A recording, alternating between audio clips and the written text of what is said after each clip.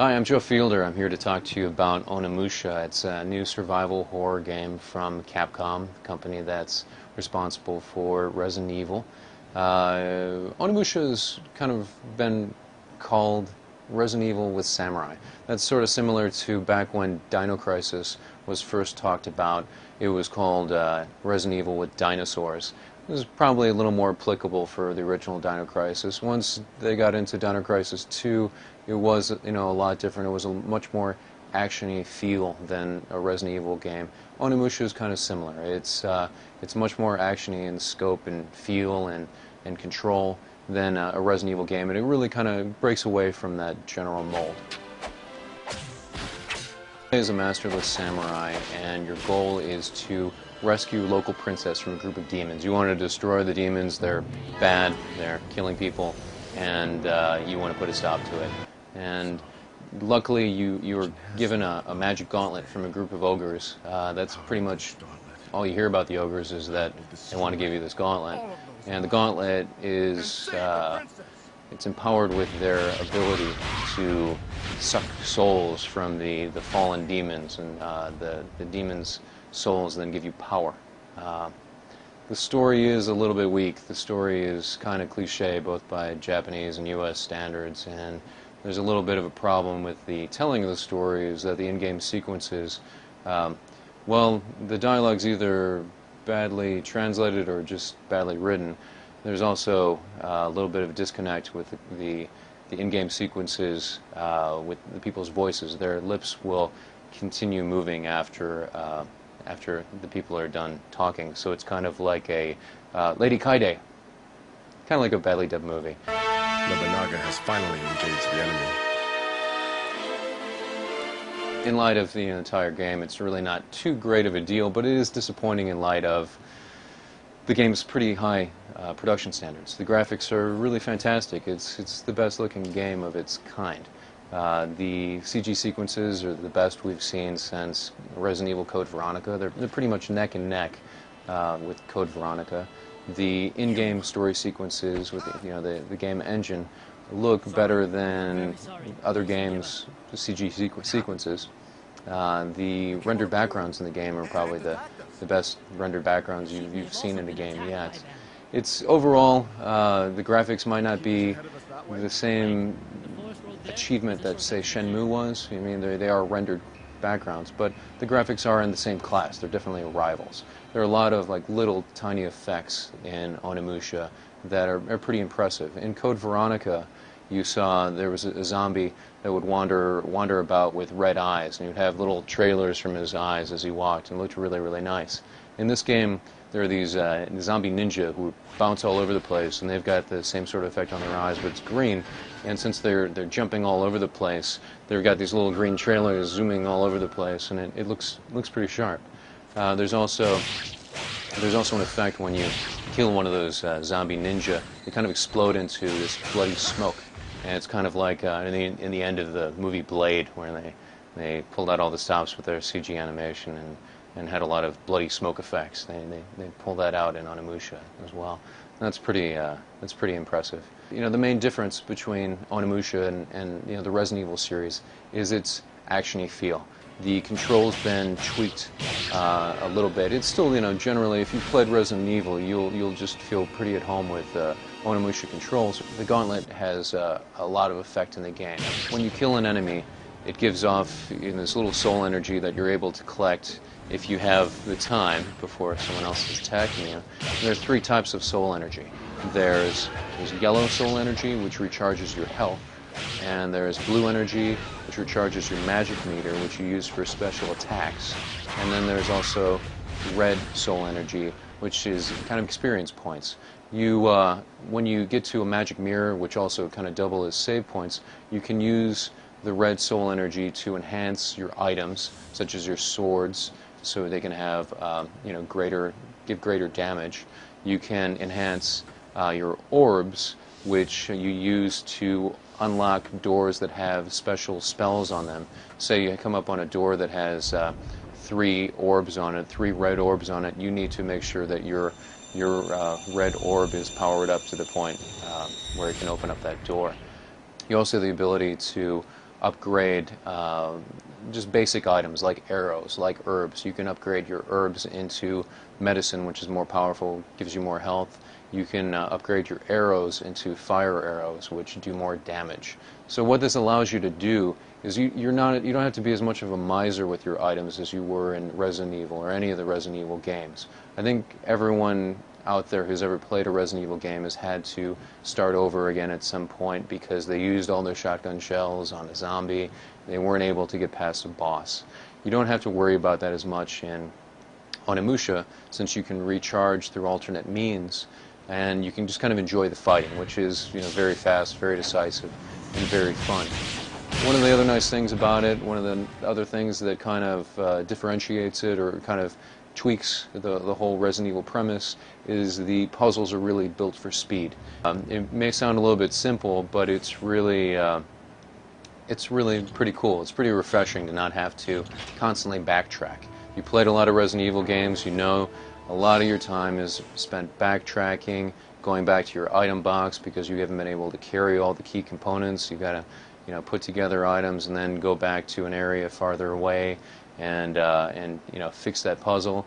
In this game, there's no item boxes. There's basically no backtracking. Instead of item boxes, you get an item, you got it forever. If there's a case where you have to backtrack, there's usually a shortcut that you open up. So that's pretty cool, and that's something that a lot of people who haven't liked survival horror games will like about the game. It's one of the complaints about the game is its length. It will take you about 2 or 3 nights of just leisurely gameplay to play through the game. That is a little bit short. It's a little bit short compared to games like Resident Evil Code Veronica, where you've got an extra character to play through, after you beat the game. But not having a lot of backtracking, having a more actiony feel, not having a lot of tedious puzzles to worry about, really makes up for a lot. It's the sort of game that, I've heard a lot of people who've remarked that Dino Crisis 2 is a game that they really liked, even though they don't like survival horror games.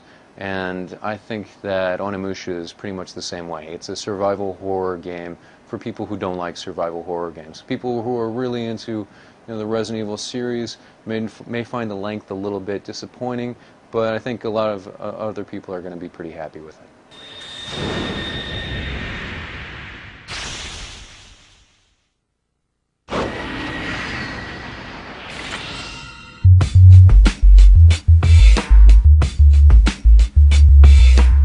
Welcome to GameSpot Live. I'm Greg Kasavin, here to discuss Onimusha 2: Samurai's Destiny for the PlayStation 2.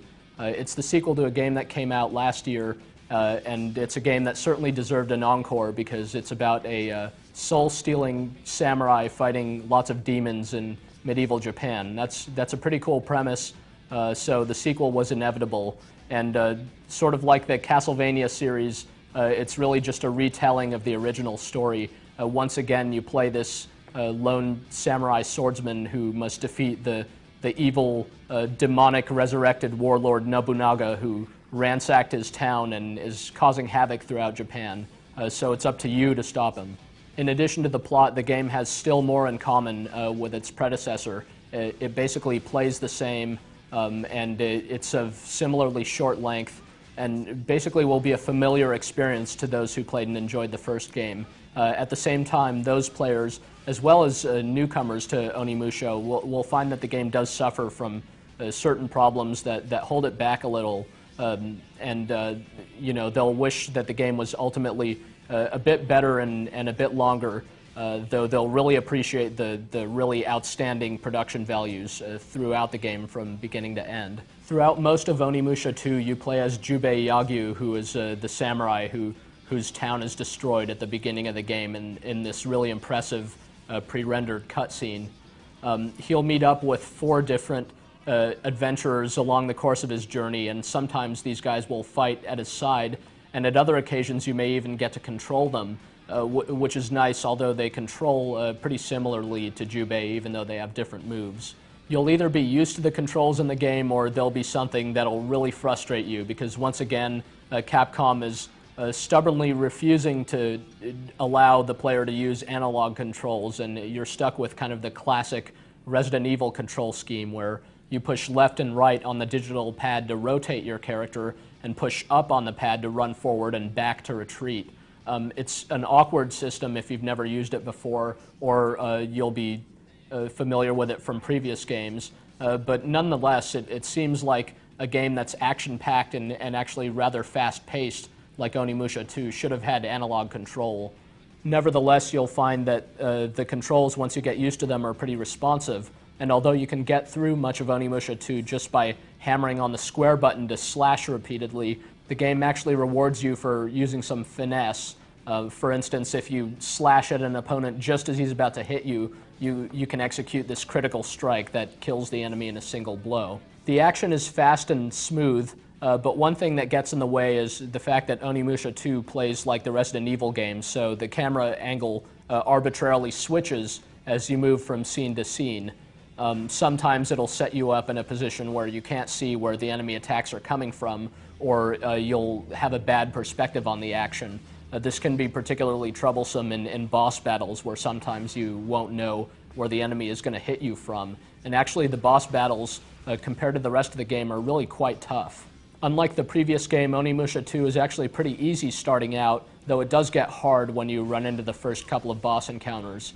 After you die a few times, the game all but begs you to switch to the easy difficulty mode, at which point the game becomes a cakewalk, so you'd better off not switch to the easy mode and stick to normal and get a little more life out of the thing. Still, all told, it'll take you probably about 10 hours or less to get all the way through the game.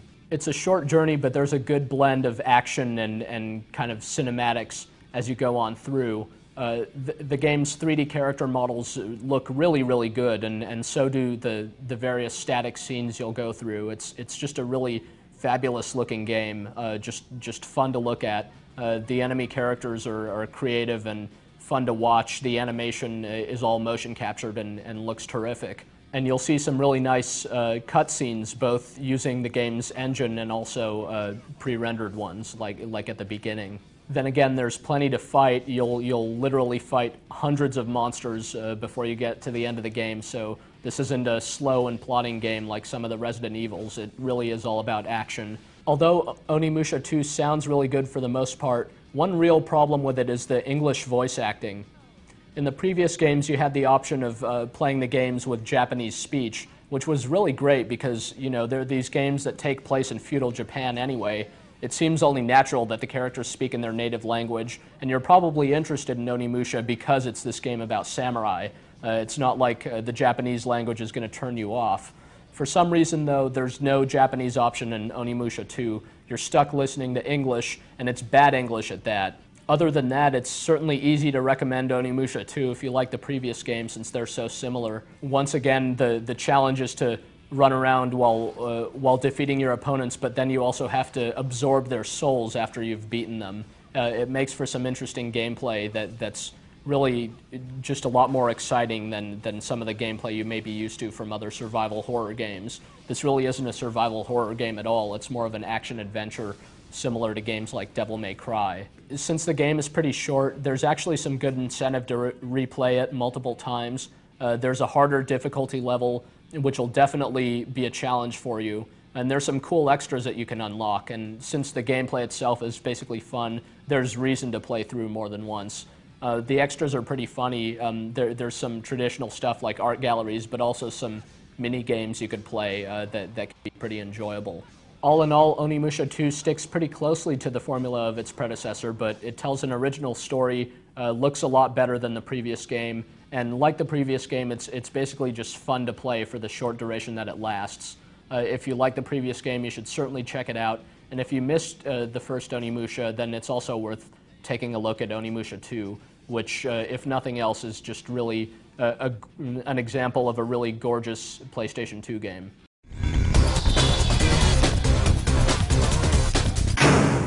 In Onimusha 3, the dreaded warlord Nobunaga returns yet again. The main characters of this series have been utterly unable to stop him once and for all, but this time, for sure, you're going to have to do it.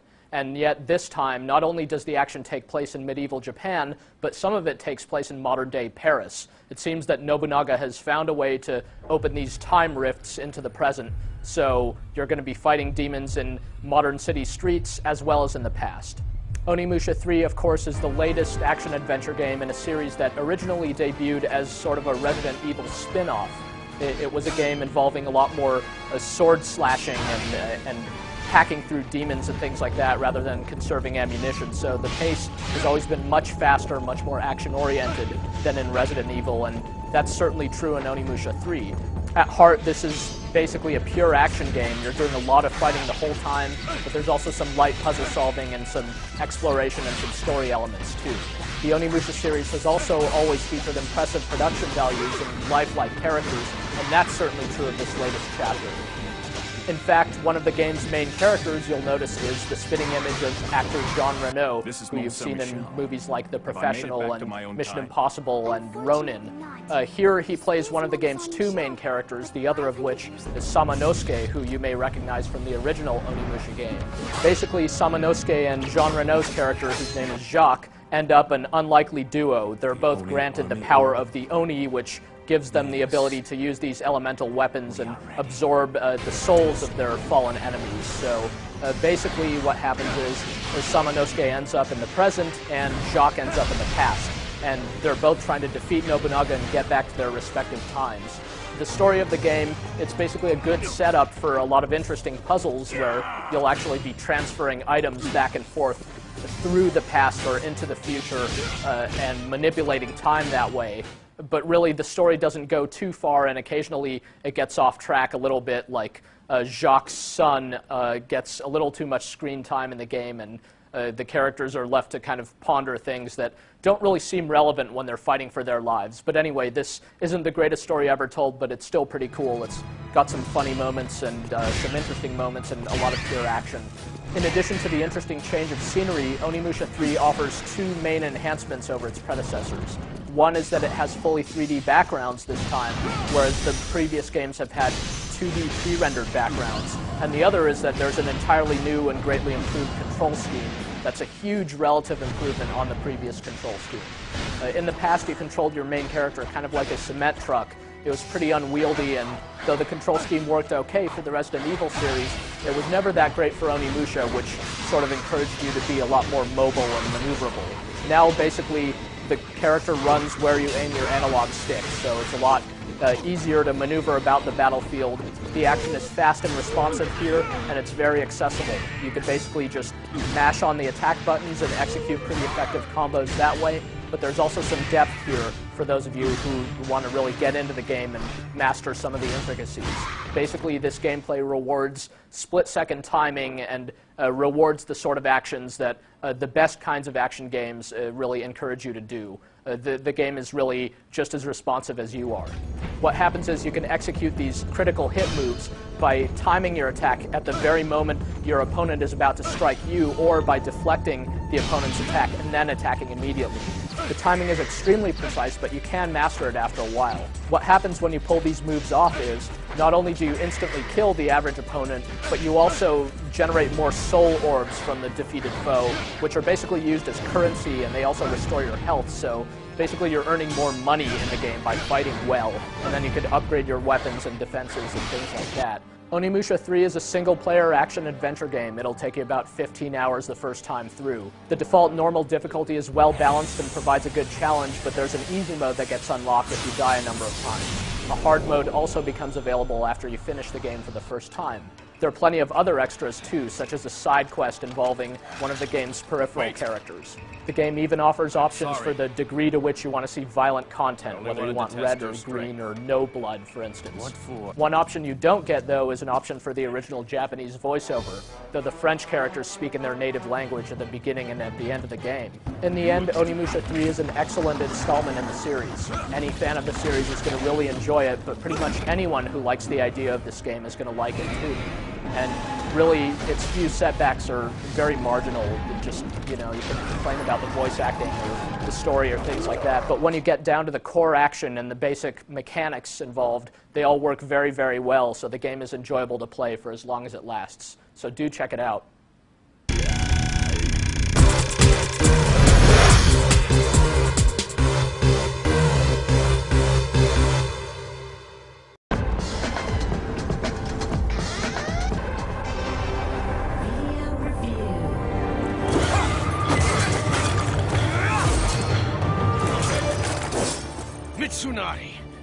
What are you planning? Why are you here?